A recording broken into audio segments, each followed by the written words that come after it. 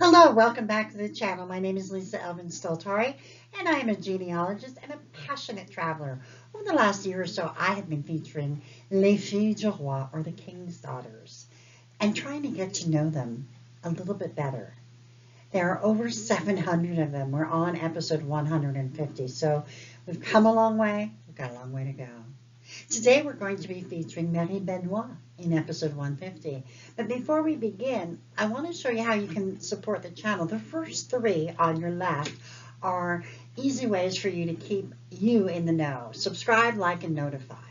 The next three are ways to help the channel grow even greater. We have Coffee, Etsy, and Patreon. All are really unique ways of financially supporting the channel. And we also have a PayPal link on my website, Have Ritual Travel, so you can have a look at that. Don't forget, all previous episodes are listed very easily for you to enjoy on my website as well. So this is a viewer request, so I'm very happy with that. And then also when I dug in my files, it was the grandmother of my best friend's daughter. So there's a family connection there. Let's get to know Marie Benoit a little bit better. So Marie was born about 1653, somewhere in France. We have no other information. Don't know her parents, don't know her circumstance. All we know is that she came to New France. And not only do we know that she came to New France, but we know that she arrived on the Saint-Louis de Dieppe on September 25th, 1667. And, you know, do the math. She was 14 years old, as far as we can tell, okay, at that time. Just an amazing journey for a 14-year-old. I can't even imagine the courage that it would have taken. So the groom that she selected and who selected her, his name was Pierre Favreau de Deslauriers. He was born about 1636. He's also from an unknown place in France. So this is kind of like two people from nowhere who found this life in New France. So let's get to know Pierre a little bit better. So Pierre arrives in New France, as so many did before him. He arrived with the Carignan soldiers, and he was with the Contrecoeur company.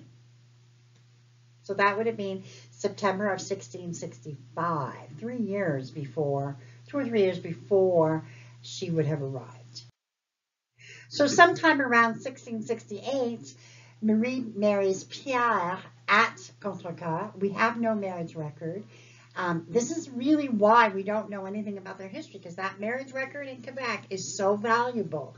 And so we still don't know. We know based on notarial records that they were married sometime at Contrecoeur. Let's get to know a little bit about that place, Contrecoeur, because remember, he was a soldier with the Contrecoeur company. Normally soldiers would have been given some sort of land or, approach to come and do kind of, pioneer in that place. So let's have a look at Contrecoeur. As you can see, Contrecoeur is somewhere between Montreal and Sorel. It's kind of close to Sorel. The church that you see on your left is the L'Église Sainte-Trinité that was eventually established. On the bottom, you can see how close to the river it really is. There's an old mill that I found a picture of.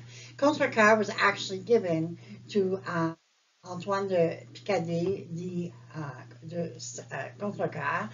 He was a soldier with the Carignan Seigneur Regiment, and Jean Talon awarded him the seigneury, and he and 68 other inhabitants became the first pioneers when they established a town in 1681, and Pierre was one of them. So Pierre and Marie in 1681 were there, and you can see the difference of age. Pierre was 45, Marie was 28. His children, Nicolas, Pierre, Marianne, Antoine, Matrin, Marie, and Jean, 7 months. They have 3 goats and 5 arpents en valeur. So they have about 3 to 3.5 acres of land. And yes, it's true, they had 13 children. They were truly pioneers. So we have Nicolas, their firstborn, who married first, Catherine Picard, but she passed away at the age of 20. Her mother was actually the fille du roi Jeanne Cédary, which we will be doing shortly. He then married Marie Meunier and had 6 children, all of whom made it to adulthood. Pierre was alive as of the 1681 census, but I don't have any other information. Marie-Anne married Antoine Emery and had 9 children, all of whom made it to adulthood. Upon his death, she married again to a man 20 years younger than her. I love that story. Very, these ladies at the time weren't afraid of the difference of ages.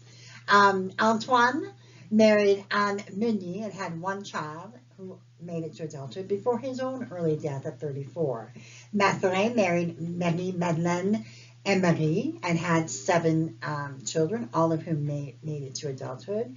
You'll remember that Mathurin's sister Marianne married Antoine, so we have a sibling connection there. We have Marie, who married François Picard and had 2 children before her, and they both survived, before her own early death at 24. François Picard was the brother of Catherine Picard, who married the firstborn, Nicolas, and passed away at 20. So you can see the connections there and the families, the founding families. And then we have Jean, who married Jeanne Meunier and had 8 children, all of whom made it to adulthood. We have Joseph, who unfortunately died young. Charles married Marie-Angélique Bernard and had 3 children, all of whom made it. Geneviève married Gabriel Guillard and had 2 children, both of whom made it to adulthood. We have René, who passed away at an early age, as well as Jacques. But their last born, Pierre, married Marianne Perrault and had 3 children, all of whom made it to adulthood. That's a lot of descendants.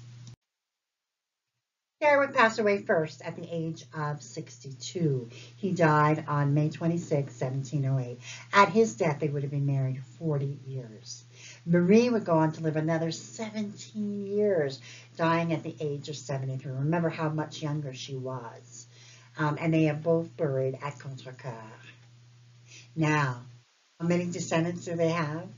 A remarkable 134 descendants as of 1729. Can't wait to see how many of you are descendants of this fabulous couple as well. And as a final tribute, in Contrecoeur, there is an homage à nos pioneers, à nos pionniers. And we have Pierre and Marie honored there. And always, you have to be kind of open your mind when you're doing genealogy, because the names and the spellings they're very phonetic. So we have Marie Benoit and we have Pierre Carreau. That's how it came across, but we know that that's him. We know that that's him. So that's a remarkable achievement. So they truly were the pioneers. As always, I want to share with you some favorite resources. La Société des Filles du Roi, Québec Genealogical E-Society, Nos Origines, Généalogie Québec, Migration, and Facebook, Filles du Roi Descendants. All of these are amazing resources to be able to further your research into your individual Filles du Roi and the families that they created. And so we end episode 150. I love this episode because here's this young girl, and she makes this life, and she leaves behind 134 descendants. Her life was a study of survival and fortitude, and she was blessed with strength and the ability to bear that many children, and many of them survived and prospered. And not only that, but she was, a pioneer at a Contrecoeur. So if you go to visit Contrecoeur, and this is your ancestry, there you have it. That's your land. That's the way I look at it. So we bless her memory. We thank her for her fortitude, and we appreciate all that she did for us all. Thank you, Marie Benoit. And until I see you again, episode 150, au revoir.